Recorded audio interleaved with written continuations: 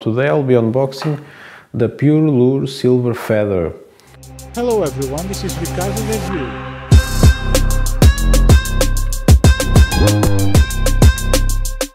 So the box is already only with the crap in it, so explosion diagram on Chinese and instructions how to use a bait caster. They will give you this nice neoprene reel sleeve with it, and if we take it out of the sleeve, here it is, the Purelure SilverFeather. You see the knobs, the handle, the finish on the handle is amazing. And going on the specs, so the SilverFeather features a max drag braking power of 4 kilos or around 8 something, 9 pounds. It has 11 plus 1 ball bearings, all of them stainless steel, all of them shielded. It weighs 119 grams, or so they say. I weighted mine and it weighed 120 grams on 2 scales, so my kitchen and my drug scales both said it weighed 120 grams, but I also weighted the spool and they say it's 4 grams and mine weighed 3.9 grams, which is less. I prefer that than the 1 gram on the overall weight. Mine, it's the 60 RAG, so it's 7:5:1 gear ratio. It will retrieve 65 centimeters of line. They also feature a higher gear version, so the 60 AOR XG, so that one it's 8:5:1 gear ratio. It will wind 74 centimeters per turn. And I don't know if I told you, they have the best page on all AliExpress in detail of the product. In there you can find that they recommend the lure that you throw the weight, so 1 to 10 grams. They recommend the line that you should be running on this reel, so they recommend 0.6 to 1 PE, so braided line, and the rest of the things are on the reel. It features a tapered guide. They have NMB bearings on the main gear. The gears are as usual made from aluminum and manganese brass. It has all the bells and whistles that you should expect, because this reel is not cheap. The normal price, it's 3 times the usual budget that I use.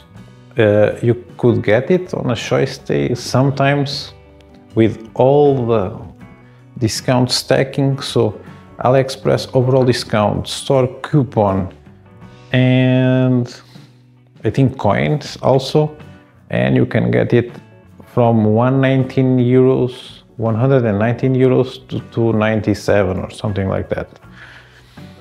And that breaks the rules of the channel, but I got it for a specific reason.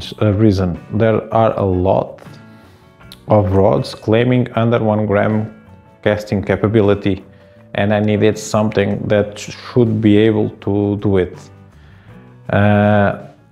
After $100 you have to go to the Cormorant, the Kingfisher FF01, and that's $250 for a reel that I cannot have warranty on Portugal consistently. So it's an AliExpress item, you know what you're dealing with.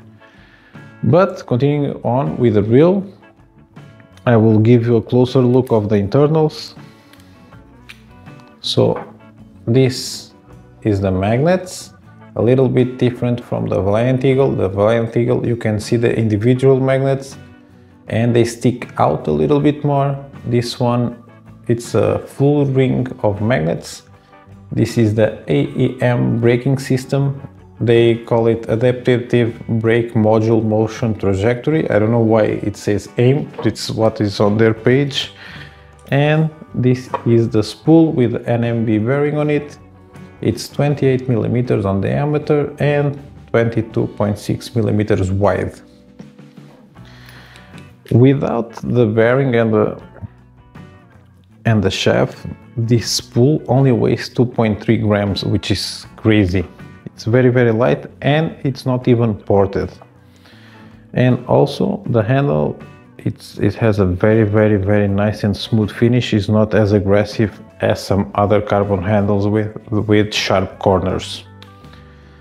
And this is all that you need to know about this reel. The other thing that most of people that I asked about this reel, if I should get it, Yap Fishing and some Facebook group that I'm now in about BFS, they say that this reel is very deceiving on the beginning. So what they mean is that it doesn't free spool very nice. If I try to free spool it, it will not move a lot. I cannot show you because the spool is black, but it doesn't spool very nice.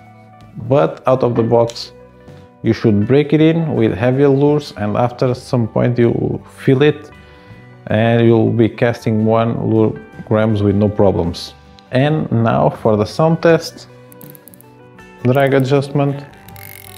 The drag sound, it's perfect. It's the type of drag sound that I really like. And now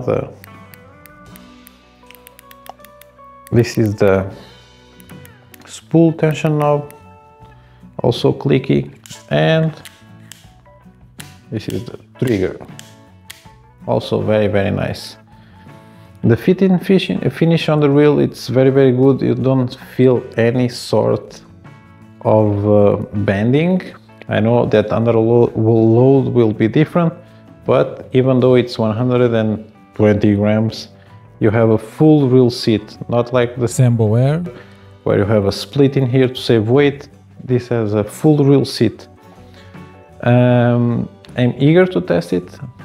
I will test it probably on the next week. Whoa! Whoa, this jet was amazing! The fish just jumped in on the lure. It's the first, whoa! I missed it, no!